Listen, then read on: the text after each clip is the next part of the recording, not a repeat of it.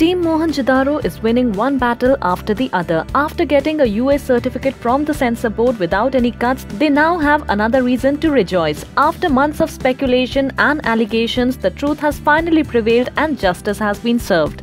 The Bombay High Court on Tuesday ruled in favor of director Ashutosh Gowariker in a suit filed against him by Akashaditya Lama, wherein Lama had alleged that Gowariker stole his script for his upcoming film Mohenjo-daro.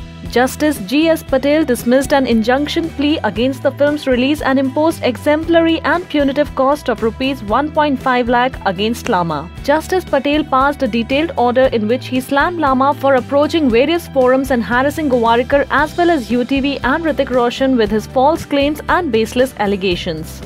Justice Patel held that Lama had been unable to make a case and observed how it had become a matter of course in the recent past to approach the courts close to a film's release to harass filmmakers and producers and blackmail them. The order goes on to record Ashutosh's painstaking research, contacting of archaeologists and inviting and hosting 6 of the renowned experts on the archaeological site of Mohenjo-daro to Mumbai for a week for in-depth discussions and building his story and script based on their theories and opinions.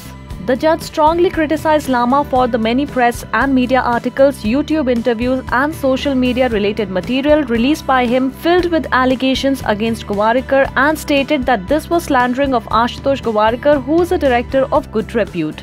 Gowariker, who had remained silent in regards to these allegations during the month leading up to yesterday's hearing, could not be reached for comment. His spokesperson confirmed the verdict and said, Ashutosh had faith in the legal system and rather than talking about this, he has been engrossed in promoting the film and I'm sure that is what he will continue to do. Everyone is fully geared up for 12th August and also the Locarno International Film Festival.